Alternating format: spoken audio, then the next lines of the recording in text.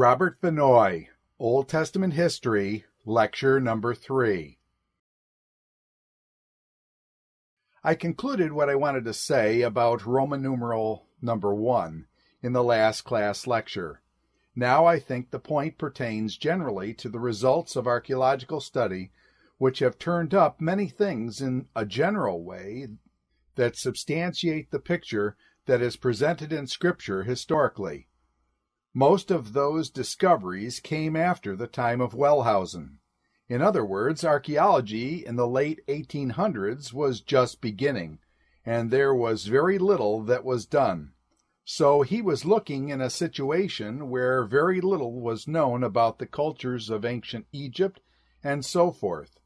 The influence of archaeological research certainly has countered a lot of skepticism of Wellhausen towards the validity of the historical materials in the Old Testament. Archaeology has not been able, in the world of biblical scholarship, generally, to completely reverse that kind of negative criticism because, in spite of archaeological finds, which I think certainly point towards the trustworthiness of the Old Testament, generally speaking, you don't have a lot of archaeological discoveries provide specific corroborations that are identical to what is spoken in the Scriptures. It is more general corroboration, like one saying Egyptians knew how to write in 2700 BC, where there used to be people who claimed that in the 1800s, that in the time of Moses, nobody knew how to write. Of course, that's been shown to be unfounded. People did know how to write in the time of Moses, and there were high cultures, and they were very sophisticated.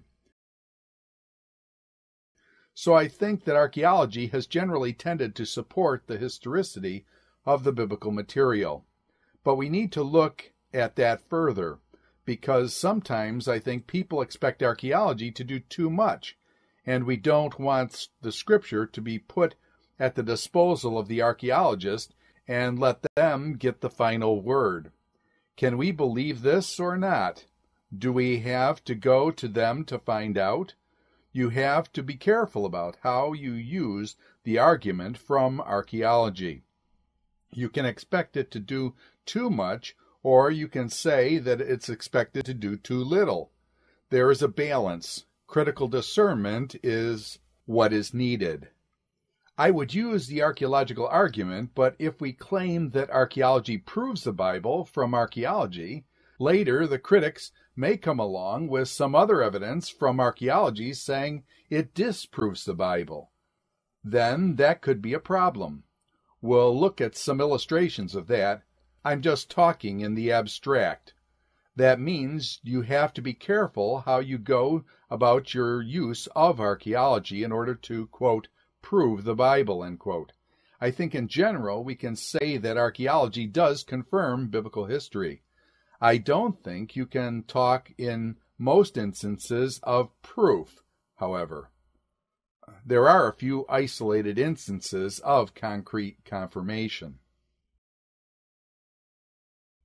I think what Machen is saying is you come to know Christ through the Scripture, and you learn who he is and why he came. You learn all you know of the gospel through the Scripture. So the Scripture becomes the foundation to one's religious experience. Even though the Scripture is foundational to the experience, there is sort of a reciprocal action, I think, comes into play there. Your faith certainly confirms your experience. It confirms your thoughts in the Scripture, and I think the Holy Spirit is at work. The Holy Spirit works through the Scripture and speaks to us through the Scripture. The Holy Spirit works in our heart and in our minds to open our understanding to accept what is in Scripture, so that there is a kind of reciprocal action. I think that Machen is right, that the foundation for faith is the Scripture. The Spirit doesn't work apart from the Scripture.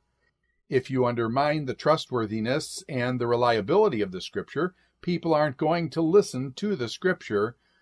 They will have intellectual objections to them. It just closes it to them. The Holy Spirit can overcome that. The Holy Spirit, I think, chooses to work generally through the normal procedures of rational thought consideration. What is the basis for this Christian belief? Is it something that is believable, and so forth? The Scripture is the foundation for belief. The Bible is a means of revelation which points to Christ. It is a means to that end, and we certainly worship Christ, not the Scripture. Fundamentalists hold inerrancy and are often accused of biblioidolatry, and certainly you want to avoid that.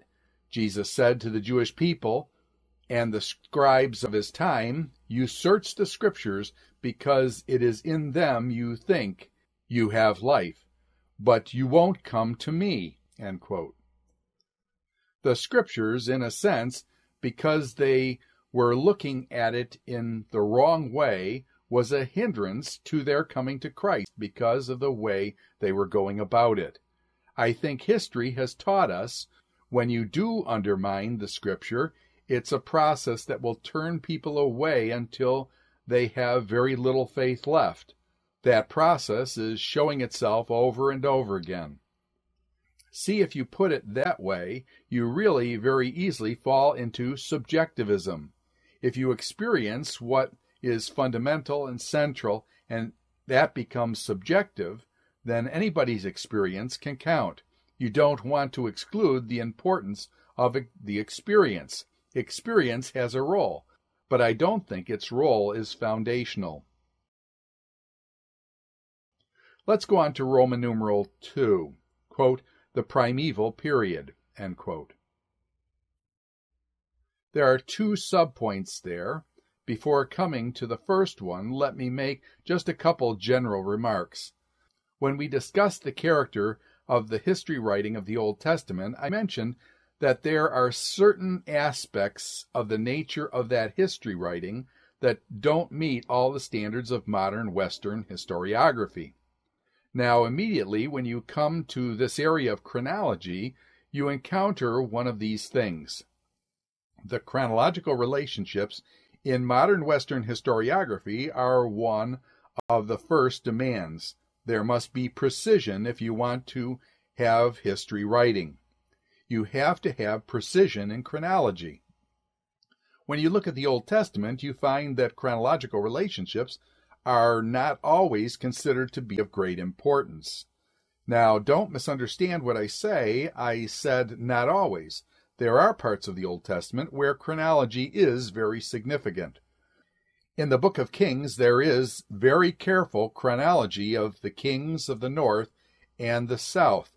But when you get back to the early days of the Old Testament chronology, it is not something that is explicitly treated. You have Abraham in Genesis 12 come on the scene without any designation of his time and place in ancient history.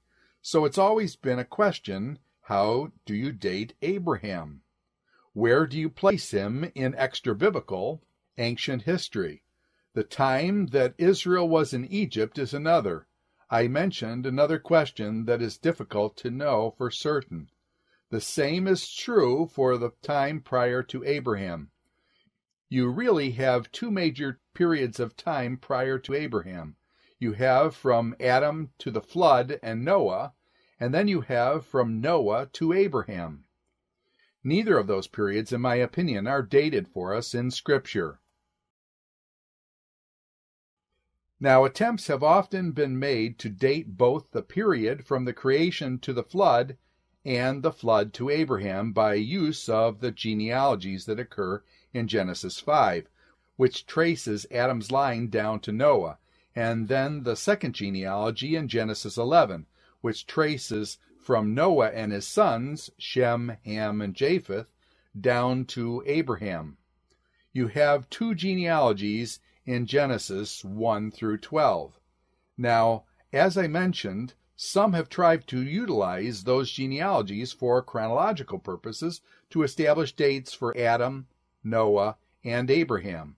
I don't think that is valid, and I don't think it can be done. If it can't be done, then there is no way to date that period, either of those periods.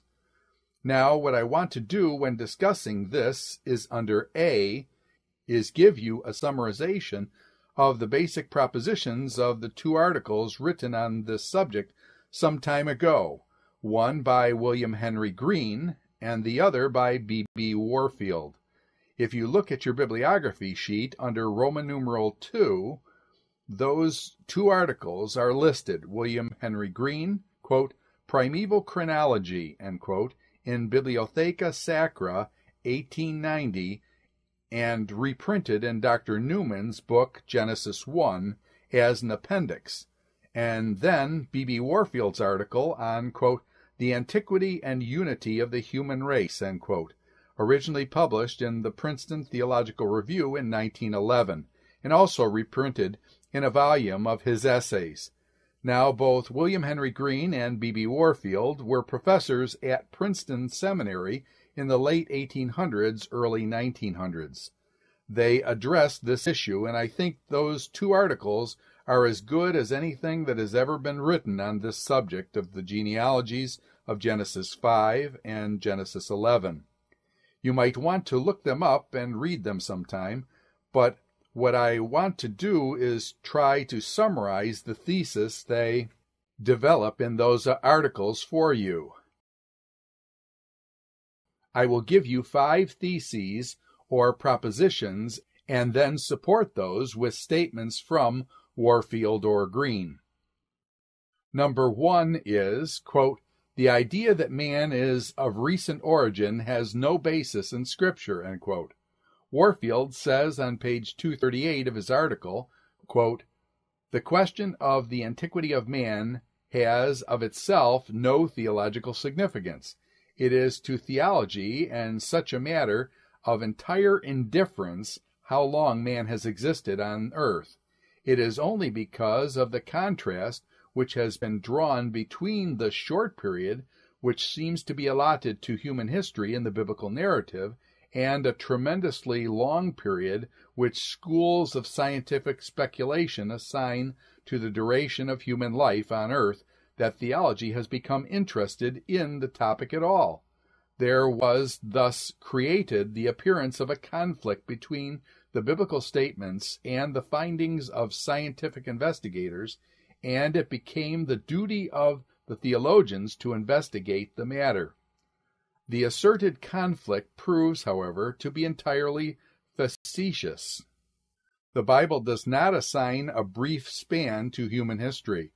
This is done only by a particular mode of interpreting the biblical data, which is found on examination that rests on no solid basis, end quote. So now the first proposition is, quote, the idea that man is of recent origin has no basis in Scripture, end quote. That sort of a question is not something of theological significance, since the Scripture doesn't address it. Number 2, quote, the attempt to date the creation of man from the biblical data found in the genealogies of Genesis 5 and 11 is an invalid procedure, end quote. Warfield says, quote, it must be confessed, indeed, that the impression is readily taken from a faulty view of the biblical record of the course of human history, that the human race is of comparably recent origin. It has been the usual supposition of simple Bible readers that the biblical data allow for the duration of the human race on earth only a paltry 6,000 years or so. This supposition has become fixed in formal chronological schemes and have become traditional and have even been placed in the margins of our Bibles to supply the chronological framework of scriptural narrative. The most influential of these schemes is that which has been worked out by Archbishop Usher in 1650. It is this scheme which has found a place in the margin of the authorized English version of the Bible since 1701. According to it, the creation of the world was assigned to the year 4004. End quote. I am sure you are all familiar with that. Quote, on a more careful scrutiny of the data on which these calculations rest, however, they are found not to supply a satisfactory basis for the constitution of a definite chronological scheme. This data consists largely and at crucial points solely on genealogical tables, and nothing can be clearer than that it is precarious to the highest degree to draw chronological inferences from genealogical tables." End quote. Now, I think he is correct in that. As I mentioned, the only way you can get at the date of creation and the date of the flood is by the genealogies of Genesis 5 and Genesis 11.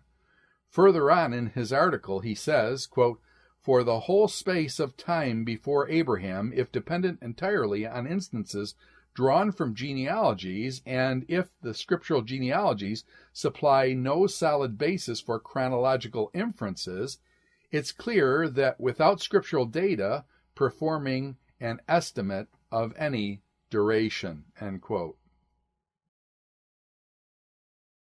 Third point, quote, "The genealogies of Genesis 5 and 11 have a different purpose than chronology.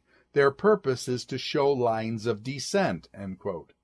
Warfield says, quote, "The general facts say that the genealogies throughout Scripture are not conducted for a chronological purpose, and lend themselves ill to the basis for chronological calculations. Has been repeatedly shown very fully, but perhaps by no one more thoroughly than by Dr. William Henry Green," end quote, in the article that I mentioned previously. Quote, "These genealogies must be esteemed trustworthy for the purposes for which they were recorded, but they cannot safely be pressed into use for other purposes for which they were not intended and for which they were not adapted." End quote. Quote, "In particular, it's clear that the genealogical purposes for which the genealogies were given did not require a complete record of all the generations through which the descent of persons to whom they were assigned runs, but only inadequate indications of the particular line to which the descent in question comes. Accordingly, it is found on examination that the genealogies of Scripture are freely compressed for all sorts of purposes, and it can seldom be confidently affirmed that they could contain a complete record of the whole series of generations, while it is often obvious that a very large number are omitted. There is no reason inherent in the nature of scriptural genealogies," end quote.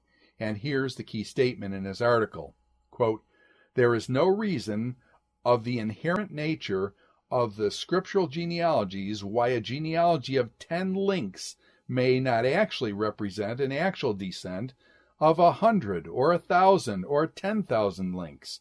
The point established by the table is not these are all links which intervene between the beginning and the closing names, but that this is the line of descent through which one traces back or down through the other." End quote. Now that's the heart of his thesis. When you get 10 links, add them to Noah in the recorded genealogy. That doesn't mean there are only 10 generations from Adam to Noah. All you have is that this is the line of descent from Adam to Noah. You don't know how many links there are or how many links may have been skipped. Now we will stop and discuss this a bit because I think there are several things that need further explanation. The first is this. We need to understand the meaning of the term, quote, bear, end quote, and, quote, beget, end quote, as used in biblical genealogy. When it says, quote, so-and-so bore, end quote, used for the female, or, quote, so-and-so begat, end quote, used for the male, both of those terms, whether used for the male or the female, frequently are utilized to indicate someone who became the ancestor of the individual named. Often both of these terms are used in the sense of, quote, become the ancestor of, end quote. If we in English today say, quote, so-and-so begat so-and-so, end quote, we would normally think of an immediate descent of an immediate son. That is not necessarily the sense in which it is used in the Scripture and in the Old Testament generally. It may or may not mean immediate descent. The other term is the word, quote, son, end quote. We use the terms, quote, son, end quote, when we think of immediate descent. When I speak of my son, I am speaking of one of my 3 boys. In Scripture, it is often used as a descendant, not necessarily immediate, but just a descendant. Probably the easiest and clearest illustration with this sense of the term is in Matthew chapter 1, verse 1, where it says, quote, Jesus Christ, the son of Abraham, the son of David, end quote. There you have a genealogy. There are only 3 links, but it doesn't mean that there are only 3 generations involved. It's compressed, and what you get is a line of descent. Jesus Christ comes to us from Abraham via David to himself. 3 links are given, and the important thing is he is the son of Abraham and he is the son of David in the sense of descendant. That's characteristic of biblical genealogies. Let's illustrate this further by looking at Genesis 46, 16 through 18.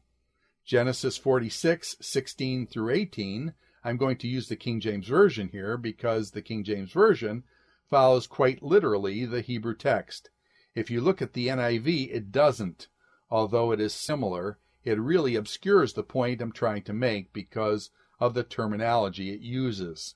Genesis chapter 46, verses 16 through 18, what you have there, beginning in verse 16, quote, and the sons of Gad, Ziphion, and Haggai, Shuni, and Ezbon, Eri, and Arodi, and Areli. And the sons of Asher, Jimnah, and Ishua, and Ishui, and Beriah, and Sarah, their sister. And the sons of Beriah, Heber, and Malchiel, end quote. Yet 18 is the key verse. Quote, these are the sons of Zilpah, whom Laban gave to Leah his daughter, and these she bare unto Jacob, even 16 souls, end quote. You see what verse 18 does. It summarizes all that's gone before, and it says that those 16 names were the sons of Zilpah, when they are actually including the sons of Gad and Asher. She actually had these 2, Gad and Asher, while these others are grandsons and great-grandsons that are mentioned there. If you total all 16 up, it says, quote, these are the sons of Zilpah, end quote. Now, obviously, quote, son, end quote, there means immediate sons, grandsons, and great-grandsons. All are included in the term, quote, son, end quote. What more is said, quote, and these she bore unto Jacob, end quote. She bore these 16 sons to Jacob, even though it's talking about sons, grandsons, and great-grandsons. So you see that, quote, to bear, end quote, there means she is an ancestress. It doesn't mean she gave birth to them directly. She became the ancestor of the 16. And, quote, the son, end quote, doesn't necessarily mean all are immediate sons. As far as terminology is concerned, you have to be careful when you read a statement that, quote, so-and-so begat so-and-so, end quote. The only conclusion you can draw from that is that it means descent. And, of course, that's the terminology you have in the genealogies of Genesis 5 and Genesis 11. Quote, so-and-so begat so-and-so, end quote. All it means is at a certain point in time, so-and-so became the ancestor of the next line. Now, it may be the immediate sons, but it may be 10 generations removed. Maybe, as Warfield says, it's 100 or 1,000. You don't know, because it is not specified. Quote, Jesus Christ, the son of Abraham, the son of David, end quote. How many links are there? You don't know unless you have some other data to fill in. That's the first thing, terminology. Those three terms, quote, bear, end quote, beget, end quote, and, quote, son, end quote. They are used in quite a different sense than we are accustomed to use the terms in the way we use them today. Let me go on to the next point to illustrate this further. Second subpoint is, quote, abridgment is the general rule in biblical genealogy, end quote. This is the third proposition, making two explanatory points according to the terminology, and the second is, quote, abridgment is a general rule, end quote. Abridgment is compatible with the genealogy. The purpose of biblical genealogy is the means to show line of descent. Line of descent is important, and abridgment doesn't violate that. Abridgment is compatible with showing line of descent. You don't need to trace every link in order to show that so-and-so was descended from whomever. The line of descent is what's important. Now let me show some examples that support, quote, abridgment is a general rule, end quote. 1 Chronicles 26:24, you have a list of appointments made by David. 1 Chronicles chapter 26, verse 24, where you read, quote, and Shebuel, the son of Gershom, the son of Moses, was ruler of the treasures, end quote. Now, if you take that, quote, son, end quote, as immediate descent, you are saying there was a grandson of Moses in the time of David. Gershom, we know, was the first generation son of Moses. Now, we know from Exodus chapter 2, verse 22, where it tells us that Gershom was born to Moses of Zipporah, his wife.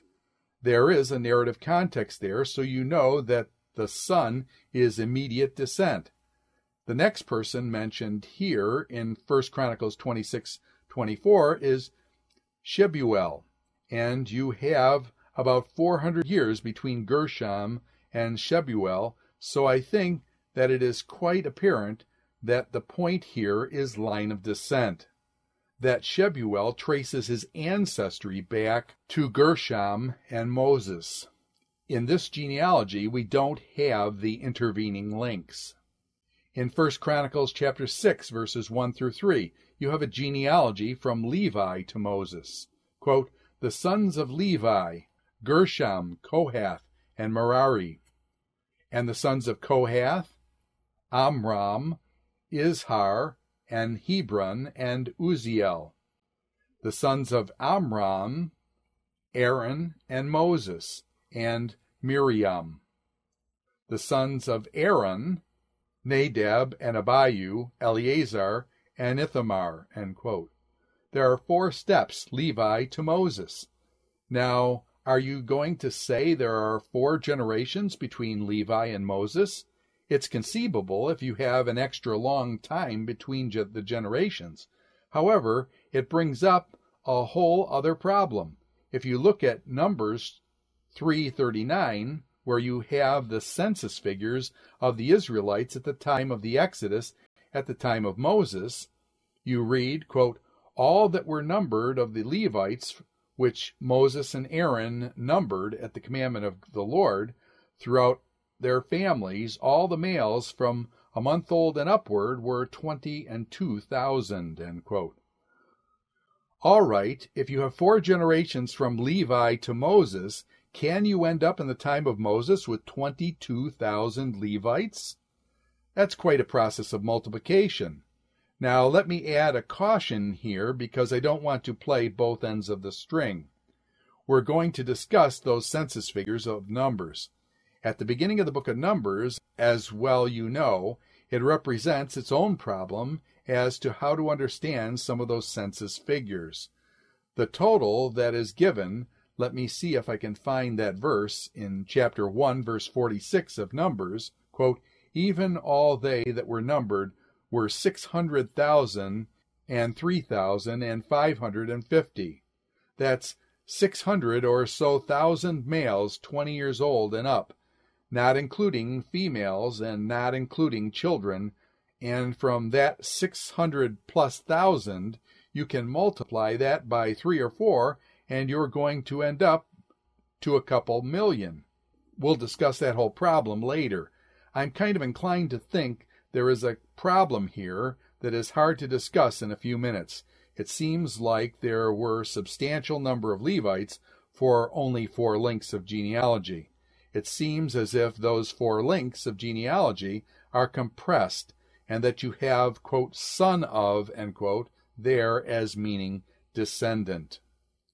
If you compare 1 Chronicles chapter 6, verses 3 through 14, with Ezra chapter 7, verses 1 through 5, the parallel genealogies, what you find is, if you compare them, that there are 6 names omitted in the Ezra genealogy. So you can still trace the line of descent without including all the links. It's no contradiction. It's just part of the nature of biblical genealogies that they do not always include all the links.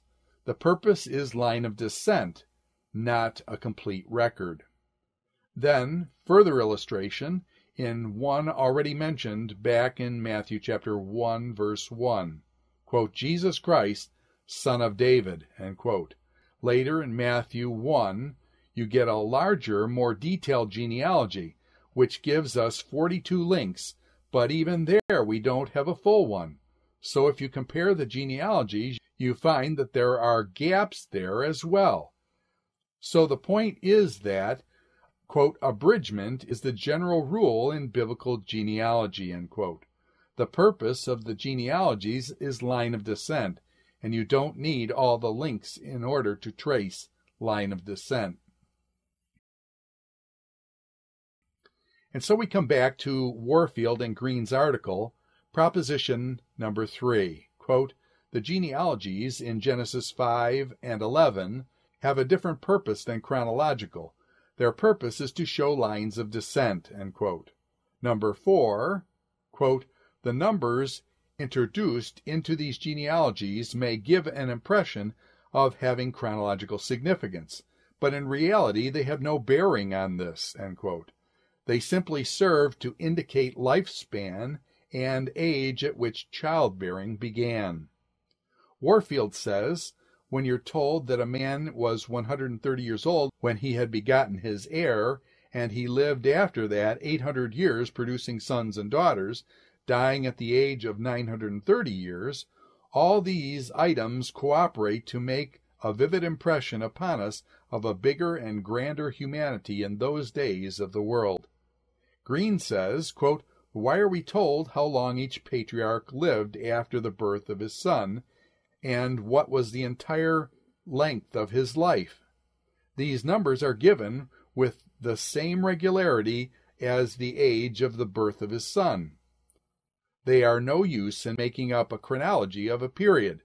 They merely afford us a conspectus of individual lives.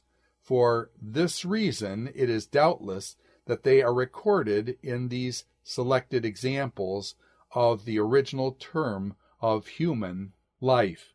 They show what it was in the ages before the flood.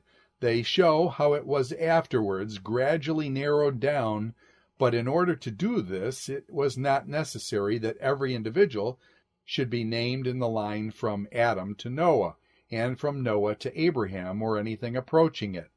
A series of special lives with appropriate numbers attached was all that was required. So far as appears, this is all that was given us. The notion of basing a chronological computation upon these genealogies is a fundamental mistake. Putting them for a purpose they were not designed to subserve. From the method of construction, they are not well suited for, end quote. Now, for example, if we look at Genesis chapter 11, verse 10, which is just arbitrarily selected by Green, but has the purpose to give you a conspectus, an idea of the length of life and the age of childbearing, he would be certain that that was accurate, but that just tells you something about individual lives, it doesn't tell you about the chronology of the period. You don't know how many links are included in them. The age gradually narrows down to Abraham at 175. I was going to say, to illustrate that further, if you look at Genesis chapter 11, verse 10, you read, "These are the generations of Shem." Quote, "These are the generations of Shem. Shem was 100 years old and begat Arphaxad 2 years after the flood. And Shem lived after he begat Arphaxad 500 years and begat sons and daughters. And Arphaxad lived 35 years and begat Salah. And Arphaxad lived after he begat Salah 403 years and begat sons and daughters. And Salah lived 30 years and begat Eber." End quote. He continues to live 500 years, and he begets 4 sons and daughters. But at the age of 100, he becomes the ancestor. Now the point is, you don't know whether he is 5 generations removed from Shem, or 10 generations, or 100 generations. You just don't know that. You can't tell that from the terminology. All we know is that he may have given birth to someone. We don't know then, in turn, he lived 100 years, then gave birth to somebody else. We don't know for sure who in turn gave birth to Arphaxad. You see, there may be gaps. You still would say to Shem that he is 100 years old and begot Arphaxad, even though that's the case directly. Look at that example in Genesis 11. You follow the way it's constructed. So I think that we would say, to make it clear, is Shem became the ancestor of Arphaxad 2 years before the flood. End quote. We can't tell if he was the immediate ancestor or whether there were a number of links in between.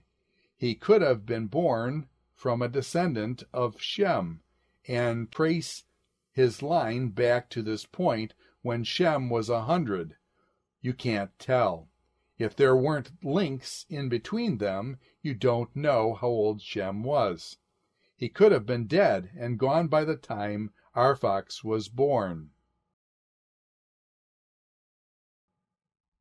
This is the end of Dr. Robert Vannoy, Old Testament History, Lecture number 3.